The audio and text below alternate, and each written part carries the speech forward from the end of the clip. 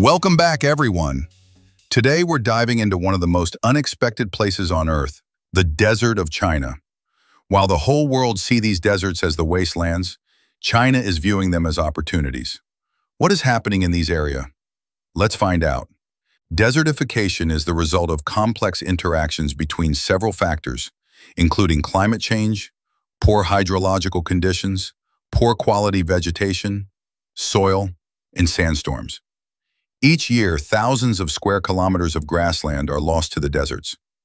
In the late 1970s, China decided to take a stand against desertification by launching the 3 North Shelter Forest Program, also known as the Great Green Wall. The program aims to stop desertification in northern China, particularly the expansion of the Gobi Desert, that is expanding over 10,400 square kilometers annually. This situation made a big challenge to food security and environmental stability, prompting the government to take an action. The primary goal of this program is to create a continuous green barrier only to stop desert growing, but also provide timber and improve local ecosystems. Community involvement is one of the most important parts of the Great Green Wall Initiative. National Tree Planting Day was established in 1979, encouraging Chinese citizens to participate in afforestation efforts. Millions of people, from farmers to schoolchildren, have volunteered their time and resources. As a result, approximately 78 billion trees are planted across China in 2021. These trees serve multiple purposes. They act as windbreaks to reduce dust storms, stabilize sand dunes, and improve soil quality. The Great Green Wall Project represents one of the largest ecological engineering in history, and this movement encourages a sense of environmental stewardship and the importance of sustainable practices. Chinese government has committed to planting 88 billion trees in 2050 by focusing on various species that are resistant to arid conditions. Workers planted grasses and bushes as foundational layers before introducing big trees. They developed innovative techniques, such as the use of aerial seeding and plant cellulose, that enhances soil quality by improving the ability of retaining water and nutrients. This method has shown good results in transforming barren lands into tomatoes and corn farms that increase in local agricultural productivity. For the economic implications of the Green Great Wall Project, China aims to boost rural economies. The project has created numerous job opportunities for local populations, particularly in rural areas where employment options are limited. The project has increased in forestry and ecotourism that generates a lot of revenues for both government and local people. China is also constructing a lot of renewable energy projects in these areas, such as solar panels and wind turbines, by using natural landscape of desert to produce clean energy. A lot of global researches indicate that approximately 64 million hectares have increased from 2012 to 2022. Dust storm frequency has decreased by nearly 82% since this project. Even those big accomplishments, the Green Great Wall Project has faced too many challenges.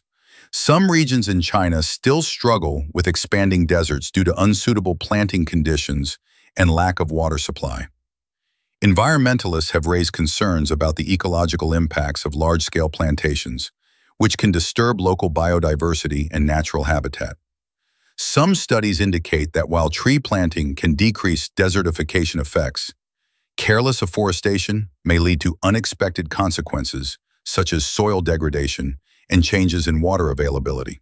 Scientists and decision-makers may continue to disagree about how to balance between reforestation goals and maintaining ecological integrity. As another big major challenge in this project, most of the planted trees are non-native species that are hard to survive in local conditions. High rates of new plants mortality have been reported due to lack of water and care after planting.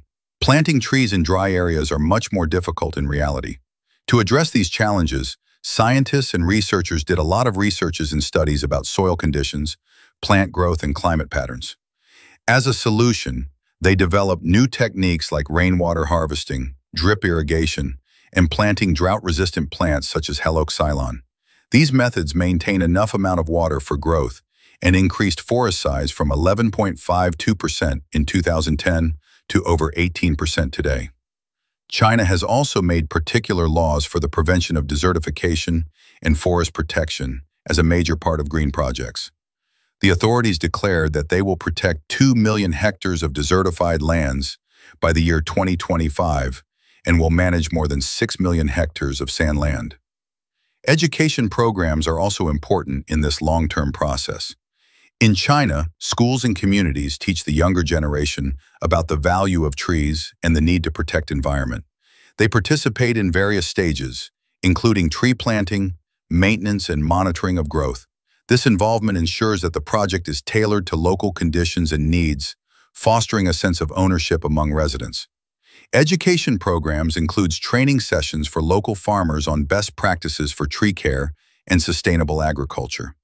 These programs give a lot of information to maintain the health of newly planted trees and improve agricultural knowledge. China is also sharing and cooperating on knowledge related to desert greening projects with other countries to combat environmental challenges. The transformation of China's deserts into green forests is a proof of human ability and perseverance. It shows that with determination and cooperation, we can success on environmental challenges.